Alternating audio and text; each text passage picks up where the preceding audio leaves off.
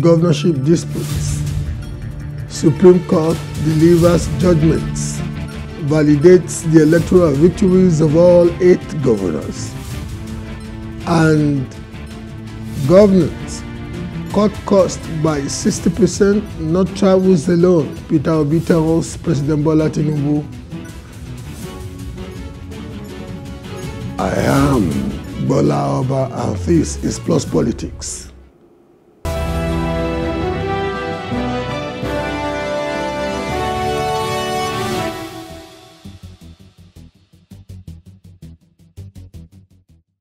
Amid watertight security, the Supreme Court has delivered make or mar judgments in 8 separate governorship election legal battles.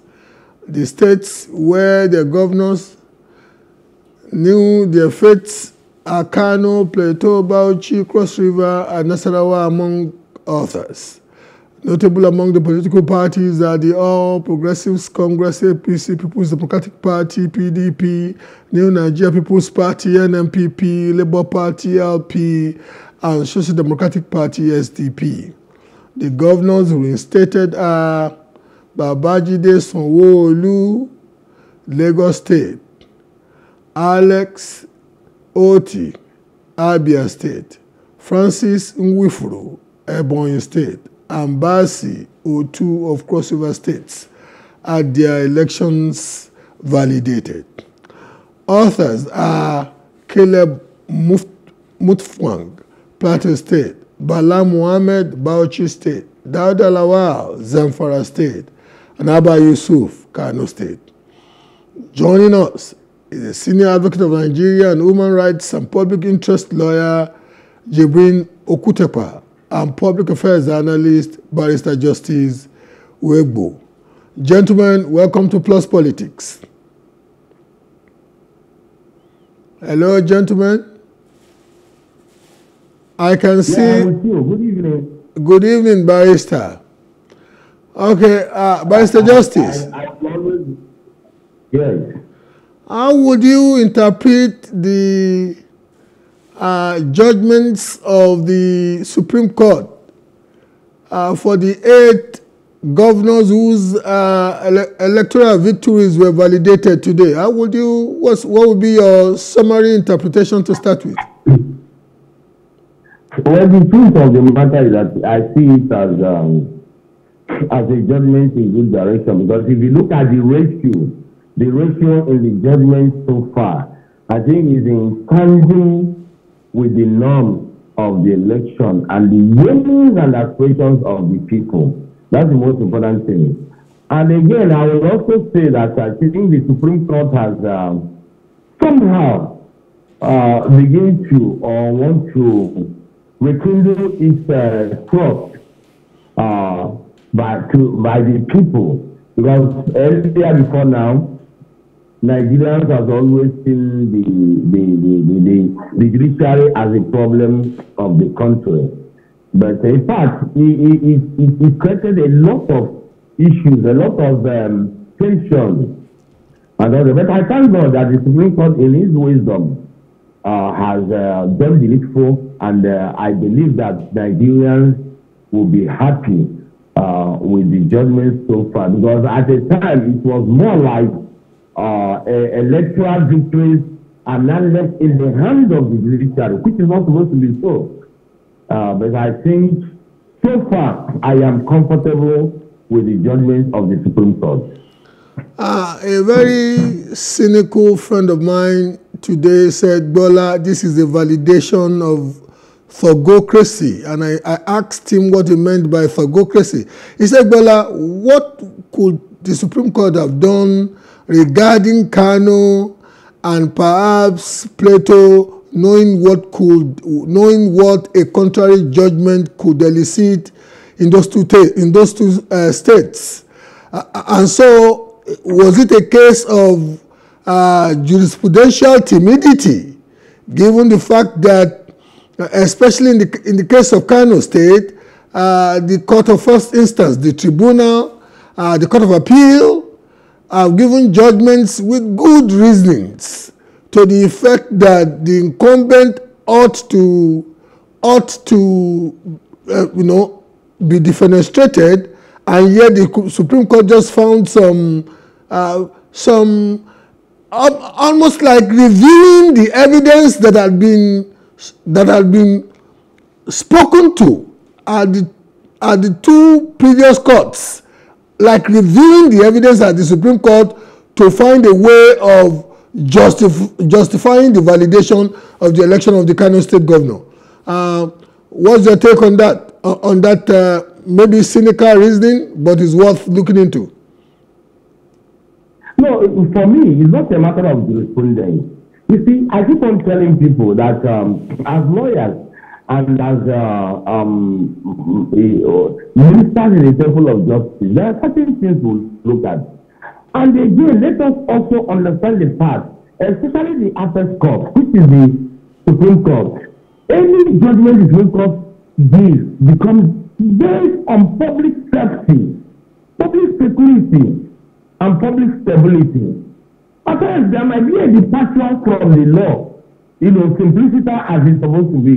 So I'm looking at it at that direction. Because if you remember before now, there was so much tension, especially in Kano State.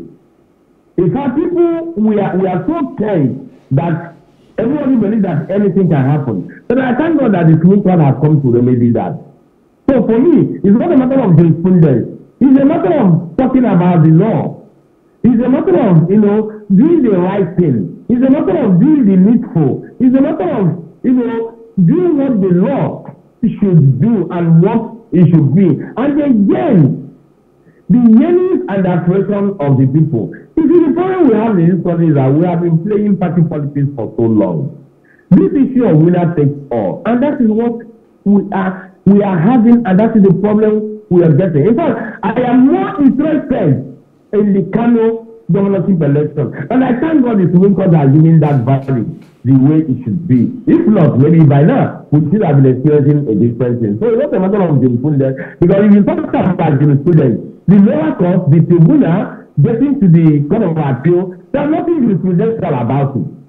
So when the Supreme Court gives a judgment, you take time to read the judgment, look at it, show the defendant, and also the obiter dictum. That is the two things any good lawyer will look in every judgment, before you draw your conclusion. So for me, it is okay. But beyond the judgments of the Supreme Court on these governorship cases, there is a major dysfunctionality in our electoral system that is yearning for attention and reform. Because if the electoral process were to be tidy enough, we will not be in a position where it's now taking the Supreme Court to be the final place of settlement of electoral contestations between our politicians. And we know, and people listening or watching should know that litigation in cases of disputations is also part of our electoral process. I am not one of those journalists or broadcasters who tend to want to give the impression that it's better to litigate than to cause anarchy and chaos in society. So, one cannot, but we would rather like to see our electoral contestations end on the day the ballot were cast and the politicians shake themselves and governance commences. How would you respond to that? I will have to agree with you in total on this issue. You see, the problem we are having is this. Let us be realistic to ourselves. And the fact is this. The electoral system is not tidied up as far as I'm concerned. And again, the Independent Electoral Commission, INEC, yes, we say they are independent, but actually, in the actual part, are they actually independent? Because the truth is this, if the people trust the system, and if the system is apolitical, If the system is free and fair, many people will not want to go to election tribunal or go to court. Because when you are in a system that is free and fair, that is manned with integrity, you don't need to go to court for anything. But the problem we have here is because the people do not even trust the system. The people do not even trust the politicians.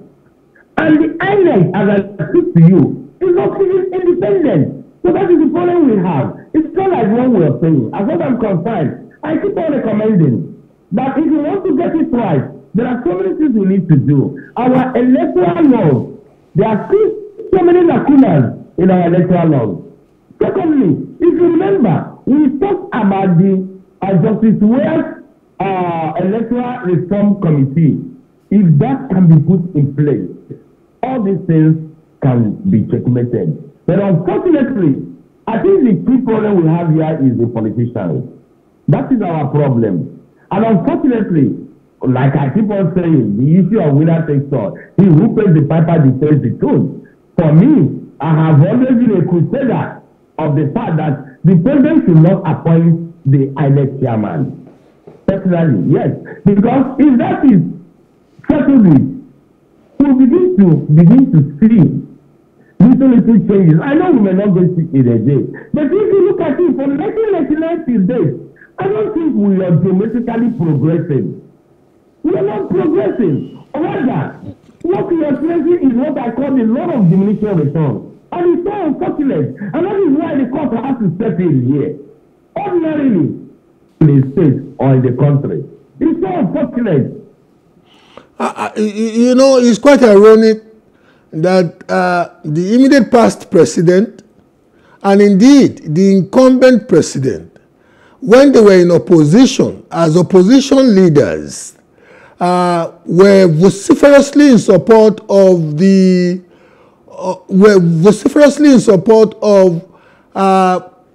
recommendations of the Ways Committee being transmutated into reforms in our electoral law, and yet President Muhammadu Buhari had 8 years and barely did, you know, pretty little to bring about the enactment of so many of the reforms that he literally went on the street with the incumbent president to assert that they be made laws. So why is our politicians this seemingly hypocritical, opportunistic? They speak with one voice when they are in opposition, when they are where they ought to effect the changes that they had earlier agitated for. They suddenly become either pretensive or practically, deceitful. Or am I being a bit too emotional? You are not, my brother, but that is the truth. You see, I keep on telling Nigerians that the major problem we have is what I call lack of sincerity of purpose. And that has been our problem, lack of sincerity of purpose. Because if you look at it, like you said, Buhari has been there for 8 years. Now, President Tinubu has entered. My brother, does it take anything for them to do the needful? But the problem here is this. Most of them know that these reforms may work against them. Because when there is sincerity of purpose, it doesn't matter who is there. It doesn't matter who is in the head of affairs. But if we must break it twice, we must be patriotic enough to always say the truth and to always do the needful. Because whether you like it or not, we are setting a precedent. And what precedent are we setting? A good one or a bad one? And everyone is complaining, Nigeria is this, Nigeria is that. And you see, I have to say this also. We are having today, we are being for change. Yes, our generation is being for change. I said this earlier in one forum. Most of the major problem, 99.9% of problem we are having today are for people from age of 80 years. In fact, from age of 50 to 80, 90.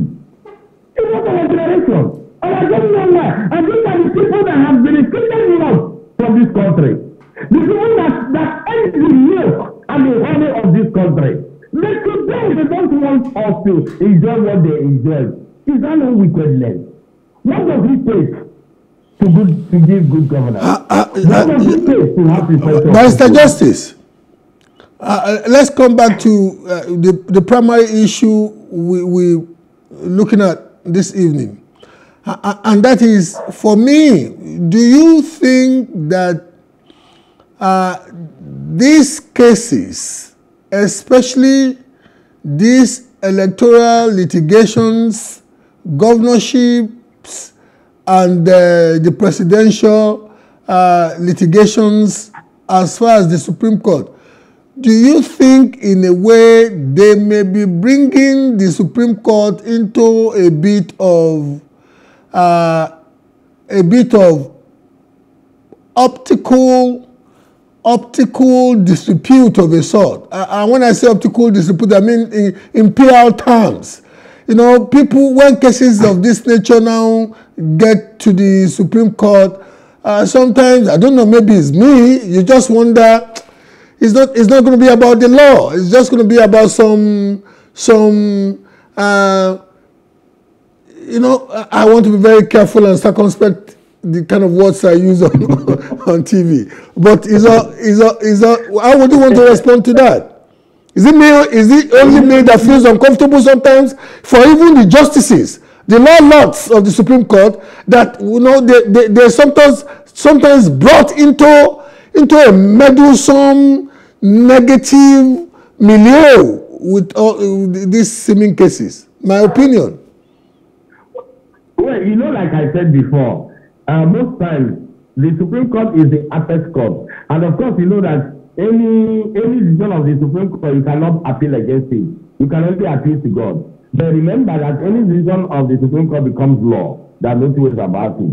And that is why the Supreme Court, at any point in time, not only in Nigeria, all over the world, must be very, very careful in giving judgment in any decision they are taking. You see, you combine law, you look at facts, and you look at the issues on ground, and you match it with public stability and public safety. And, you know, so you now look at it very well and bring it up together, and also look at the feelings and the feelings of the people. Like what I said, I think the Supreme Court, for me, I am happy with the decision so far. Like I think I'll say, and I'll say it again and again and again. As far as I'm concerned, the Supreme Court tries to remedy its integrity here now. Because already, like I said before, Nigerians have seen the judiciary, especially the Supreme Court, as one of the, if I'm not even one, the major problem the country is having this year. But I think that the Supreme Court has, in its wisdom, done justice to this matter. But I think we should look beyond that. Why I say this is this. Justice, Barrister Justice, before we look beyond that, don't you think there's a dint of hypocrisy sometimes when people like you, who, when the Supreme Court gave its judgment on the presidential elections, many like you lambasted the justices of the Supreme Court, ridiculed the court. I'm just trying to reason, you know, we have to look at these things from all angles. You know, many lambasted the Supreme Court, ridiculed the justices, but now, today, because no apple cart was toppled, and all the 8 governors had their, electoral victories validated by the Supreme Court, oh, you seem to be happy. I'm sitting here, I'm thinking. The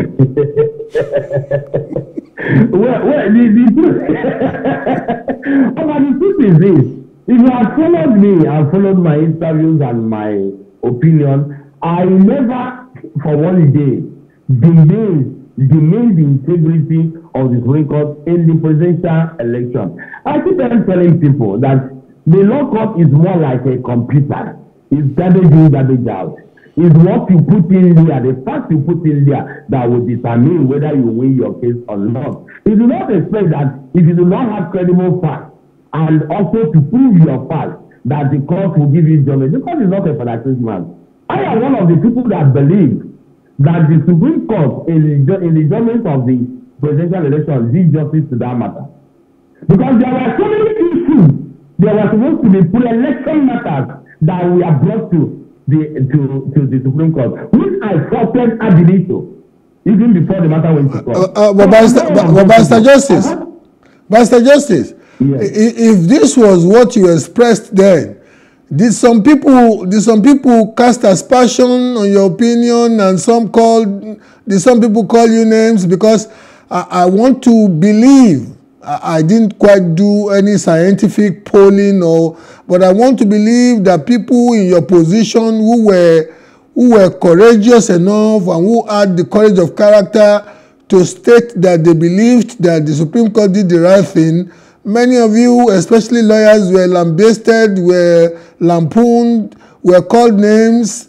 What was the kind of response from you got when you expressed this kind of opinion then? Yes, the truth is that most of my colleagues actually took issues and quarreled with me, but they will not understand. You see, I was not sentimental. It's not a matter of sentiment, as far as I'm concerned. It's a matter of issues, it's a matter of facts, it's a matter of credibility, it's a matter of putting the facts on the ground. I, of course, you know me before now, I am not interested in what people say or what people feel about me. I'm only interested in doing the right thing and saying the right thing. That if you have a good case, and you don't know how to present your case, and you lose your matter in the court, then so be it. The court is not a Father Christmas to give you what you did not ask for.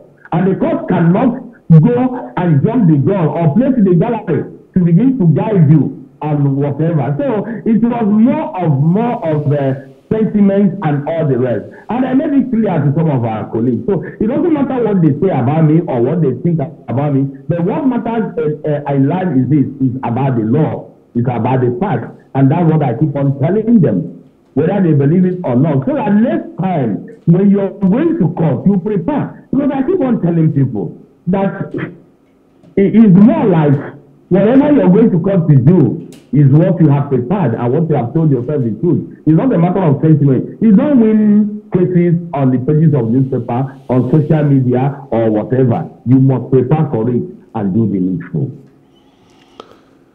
We cannot, but also there are still a couple of states to have their governorship cases determined. I think in the minority now, but thus far, beyond today and the previous rulings on this kind of disputations, your general review beyond today, at least you were somewhat, from your opinion, generally satisfied with the kind of rulings given today. But the previous governorship contestations at the level of the Supreme Court, your take, okay? I guess we're having some technical glitches indeed. The segment was supposed to have been a two-guest segment. We had the consent of Senior Advocate of Nigeria, Jibrin Okutepa, to have partaken in that segment, but unfortunately, due to Barrister Justice. Yes, are you with me? Can you hear me? Yeah, we can hear you now. We had a glitch, and it's like the gremlins are out today. But your concluding opinion on the issue of these governorship litigations and the rulings of the Supreme Court thus far, not only on today's case, but the previous ones that they have determined.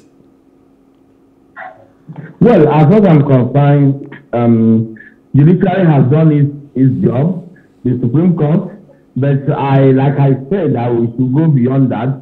I also want to use the opportunity to state that politicians should begin to do the needful. There should be this sportsmanship period in elections. It's not a do or die affair, because when you begin to leave this thing in the hands of the judiciary, definitely people will get disturbed. People will not be happy. people will think because you're a governor, your government in power, the judiciary is going to talk on your behalf or going to give judgment on your behalf and all the rest. So for me, so far, so good. We will not get it right in total or entirely, but I still believe that we can still get it right. Nigeria is improving, and I'm so happy with the recent Supreme Court judgment. At least I believe that it has also given hope to a lot of people who felt they have lost hope in the judiciary.